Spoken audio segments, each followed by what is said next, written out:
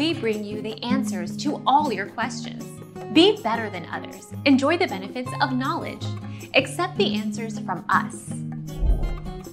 Mold generally can't penetrate far into hard and semi-soft cheeses, such as cheddar, Colby, Parmesan and Swiss. So you can cut away the moldy part and eat the rest of the cheese. Cut off at least 1 inch (2.5 centimeters) around and below the moldy spot. These molds are safe for healthy adults to eat. Our mission is to provide accurate answers.